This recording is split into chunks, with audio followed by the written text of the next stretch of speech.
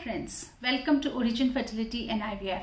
I am Dr. SHARMA, and in today's video we will discuss about laser assisted hatching. But before that, if you wish to come to our center, you can see the number below on the screen. You can give a phone call and come to any of our center in Delhi. Or if you wish to consult online, we will give you the description, we will give you the link of the app in the description box below, and you can consult us online as well. Okay. So coming to the topic of the video today, which is laser assisted hatching. What it is, why it is done, in which patients it can benefit, does it increase the IVF success rate, and are there any side effects of laser assisted hatching? These are the questions that I would try to answer in this video. Before coming to the laser assisted hatching, we have to understand how a normal conception happens. So we know normally every lady forms an egg, and that egg follicle, that follicle ruptures around mid-cycle, and an egg enters into tube, and the sperm, they travel from the vagina to the fallopian tube, and fertilization between the egg and the sperm takes place in the tube. And in the tube, the embryo, the developing embryo, develops for 5 days. The 5th day embryo is called as blastocyst. Okay. So that blastocyst is the embryo in which there is an outer covering. It is exactly like any other animal's egg, like hen or the animals in which the babies hatch out of egg. So human baby also hatches like that. So from the shell of the embryo, the shell breaks and the blastocyst, it comes out of the shell of the egg, which is a hatching blastocyst.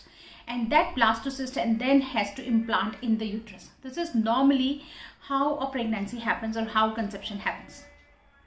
So one of the theories of the IVF failures, one of the hypotheses is that maybe some of the IVFs fail because the embryo failed to hatch out of its shell. Maybe the shell was hard, and that is why the embryo was good enough, but it couldn't break the shell of the embryo. Okay. So based on this hypothesis, the scientists thought that maybe if we find some way to weaken that shell of the embryo, maybe we would be able to increase the IVF implantation rate or the success rate. Okay. Thus came the thinking of assisted hatching. So we are assisting the embryo in hatching out of its shell. And for that, assisted hatching, 3 methods developed. The initial one was the chemical hatching. So with the help of acid thyroid solution, the scientists used to apply that acid thyroid at one point of the shell, so that from that area, due to the activity of the chemical, the shell used to weaken. That was chemical hatching. The other method was mechanical hatching, in which in the microscope, with the help of the needle, the scientists used to fiddle with the shell of the embryo in the hope to weaken the shell of the embryo. And the latest and the most advanced is through the laser, with the help of laser. So laser is a wonderful energy source which is very targeted, very specific, and it can lead to just minimum breakage of the shell, whatever we want. So with the help of laser, the scientists try to make a hole in the shell of the embryo. Sometimes they make a full hole, sometimes they kind of just slice the shell so that the shell weakens, and we hope when the embryo is ready to hatch, it will be easy for the embryo to hatch. So this is what is laser assisted hatching. Okay. Now comes the question, in which patients laser assisted hatching is useful. So, and if it is so useful, then why it is not done in every patient? Why? I mean, it should be done for every IVF patient. But no, it is not to be done for every IVF patient. The research till now regarding laser assisted hatching is very unclear. Unclear in the sense we are not sure whether it actually helps.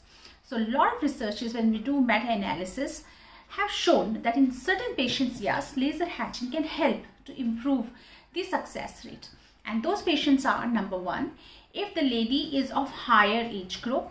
Number 2, if we are doing a frozen embryo transfer, because it is thought that maybe because of the process of freezing or vitrification, the shell of the embryo, which is in medical language we call it as zona pellucida and sometimes only zona, it kind of hardens. The third type of patients may be in which there have been cycles of multiple IVF failures.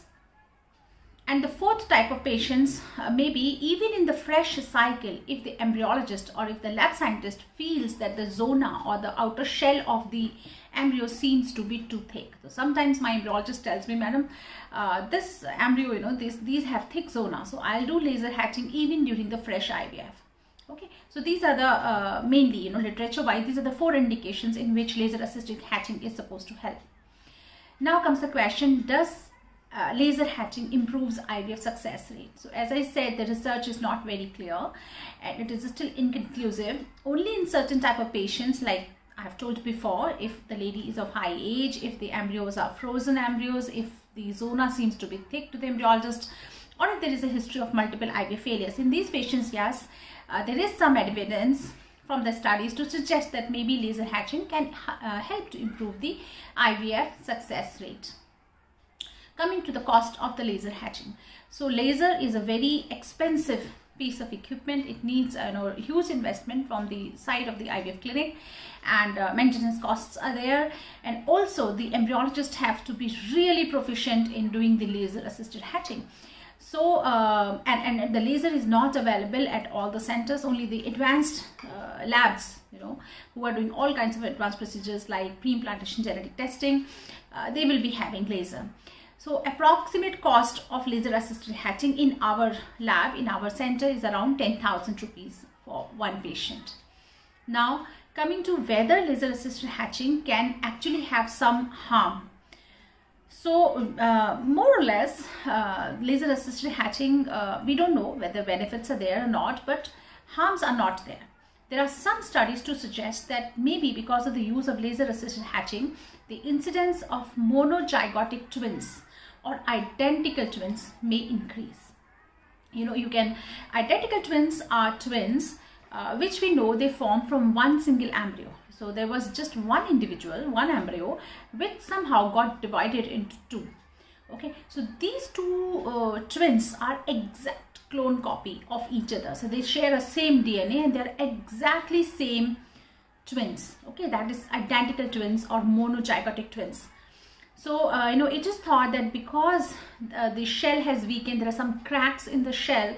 So when the embryo is hatching out of the shell, so maybe those cracks, they kind of break the embryo into 2, and that's why maybe laser hatching is increasing the incidence of monozygotic twins or identical twins. There is some very latest research which suggests that no, laser hatching does not increase identical twin rate.